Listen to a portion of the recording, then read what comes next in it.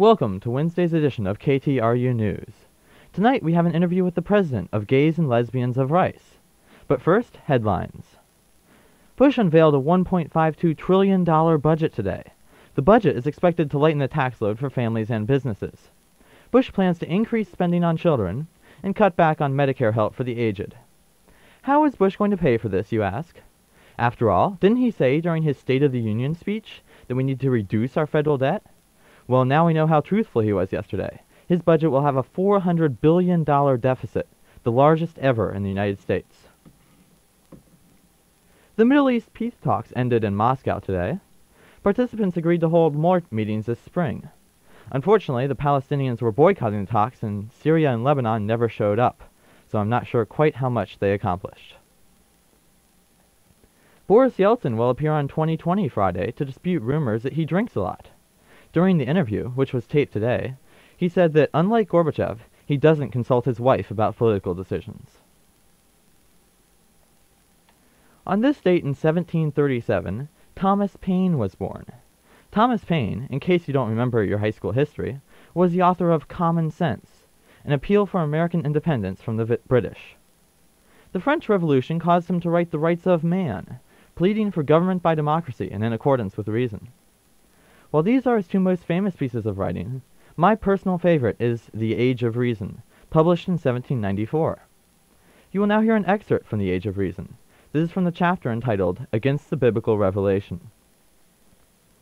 Every national church or religion has established itself by pretending some special mission from God, communicated to certain individuals. The Jews have their Moses, the Christians their Jesus Christ, the apostles and saints, and the Turks their Muhammad, as if the way to God was not open to every man alike. Each of those churches show certain books, which they call Revelation, or the Word of God. The Jews say that their Word of God was given by God to Moses face to face. The Christians say that their Word of God came by divine inspiration, and the Turks say that their Word of God, the Quran, was brought by an angel from heaven. Each of those churches accuses the other of unbelief, and for my own part, I disbelieve them all. Thomas Paine died in 1809. Today is his 255th birthday. And now on to our feature interview. Gays and lesbians have been socially condemned for many years now in our country, and they are just starting to come out of the closet without fear of universal condemnation. One would think that homosexuals would be most accepted at a university, where people tend to be more liberal and open to new ideas. But from the interview you are about to hear, it seems that changing the ideas of society concerning homosexuality is a very hard thing to do. I spoke earlier tonight with Cory West, president, and Michael Meyers, member of GALOR, Gays and Lesbians of Rice. Here's what they had to say. Cory, Michael, thank you for joining me. Well, thanks for having us on the air. Tell me about GALOR. What has your organization been up to lately? Right now, GALOR is in a restructuring phase from the past 2 years. Basically, we've had periods of inactivity and some light leadership, and I've just recently taken over the group. Not really taken over, but have gone into executive guidance, or being the president. And we're kind of reestablishing ourselves on campus as a support group and rebuilding some of our educational services, and also starting a new phase of educational services that are computer-related, providing some computer access and computer support, and that's kind of a pet project of mine. What's the goal of GALOR? If you could make Rice any way you wanted, what would you change? The goal of GALOR it is necessarily to change things on campus. Our primary function, I feel, is to be visible and to help kind of alleviate some of the tensions on campus between homosexual students and heterosexual students, and students who aren't really sure of their sexual identity, that are just kind of experimenting or discovering themselves. Primarily, we serve as a support group, but we also fill a lot of educational needs on campus. In the future, we'll be filling other needs, social and other needs that gay students on campus, gay and bisexual students on campus, that will need. Do most gay people at Rice belong to GALOR? And why don't all of them belong? That's been an interesting issue for quite a while. Mike might have something to say on that. Oh, I'd say that the vast majority of gay students at Rice do not belong, and I think because of Well, I guess because of the perception on campus that it's a politicized organization, that it's mostly involved with political issues, and the apathy at Rice has been just such that I think people just really aren't interested in that so much, or maybe they haven't been in the past. Mm-hmm. The other problem with on-campus versus off-campus membership in GALOR is that since we're in a big city, there are a lot of gay and lesbian services that are off-campus, and some students find it much safer to go away from campus where they don't know anyone to first discover and experiment in their sexual orientation. What about professors? Are there any gay professors at Rice? Well, I'm sure there must be. There are gay professors at Rice. They don't belong to GALOR. Okay. Right. What's the proportion between gays and lesbians in your organization? It's kind of a weighted organization right now, and we're not sure why that is. We tend to be more about 75% gay men and about 25% lesbian women, and that also fluctuates quite frequently. So I'm not sure if Rice Women's Alliance or if the other feminist organizations on campus are fielding more of the needs of the lesbian students on campus, but that may be the case. There seems to be a big problem at Rice with people admitting their homosexuality, coming out of the closet, so to speak. For example, in the Campanile last year, the Rice yearbook, only 6 people from GALOR actually showed their faces. What happened to everyone else? Well, this is a problem that isn't indigenous to Rice. It's in existence all across the U.S. Basically, people around the age group of juniors and seniors in college is when they first start to come out. And they're usually not very comfortable or very secure in their own sexual identity to a point that they can become involved in a group on campus.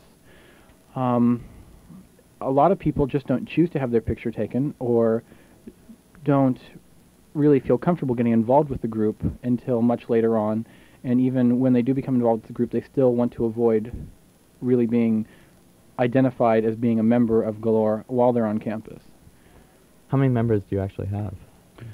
Well, at the beginning of the year party this year, we had about 35 people. Core members, probably 15 to 20, and it fluctuates from there. I also noticed in the yearbook that a few of you were holding signs that said 2106 and had a line drawn through it. Right. What was that? 2106 is the Texas Penal Code that makes sodomy illegal. Okay. And sodomy is defined as quite a broad range of activities. Mm-hmm.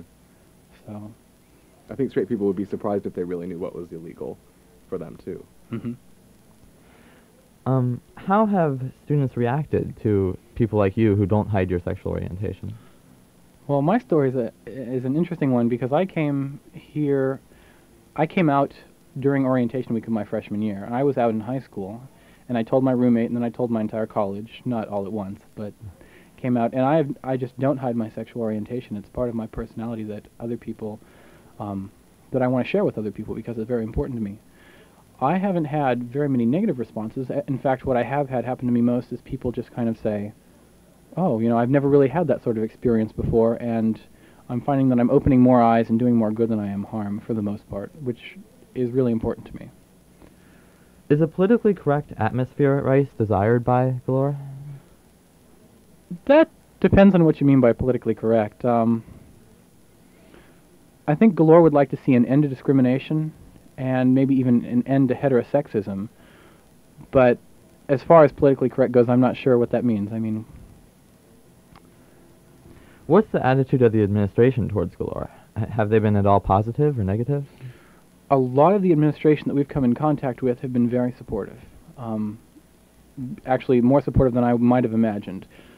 Of course, we have a very limited interaction with the administration, mostly with student activities and minority affairs, and then other organizations like the RMC for requesting rooms and services and things. But we've always had fairly good response from the administration.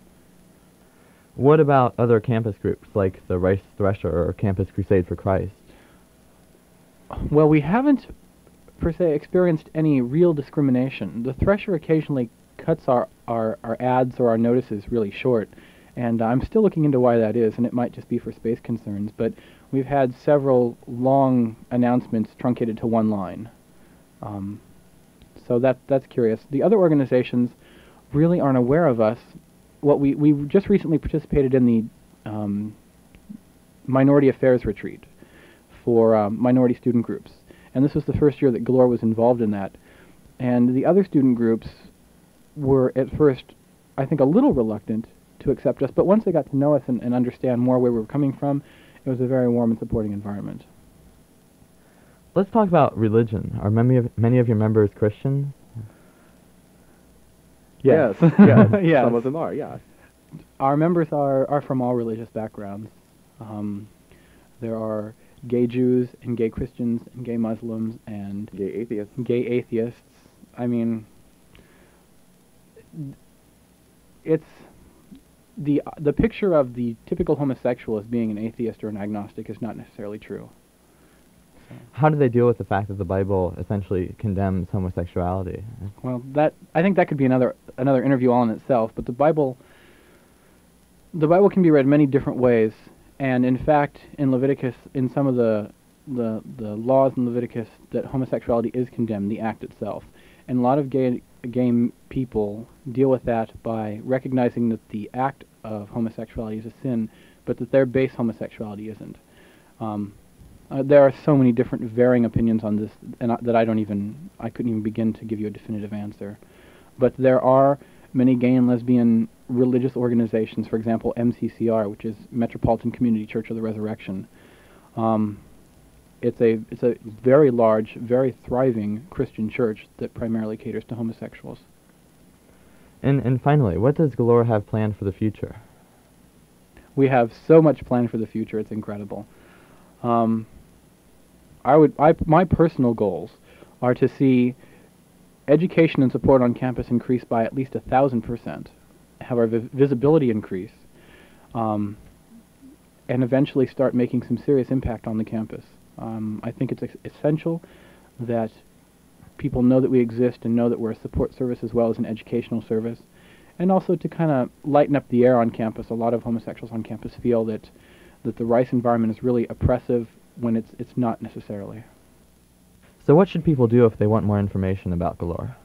The best way to get in contact with GALOR is to call me at 528-5765 and leave a message. I'm the central contact, and you'll see that number published in the newspaper every now and then too.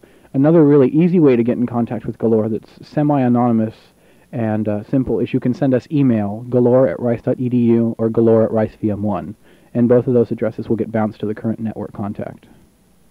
Cory, Michael, thank you for joining us. Thank you very much. That was Cory West, President, and Michael Meyers, member of GALOR, Gays and Lesbians of Rice. This is Brad, and thank you for listening to KTRU Radio. Back to you.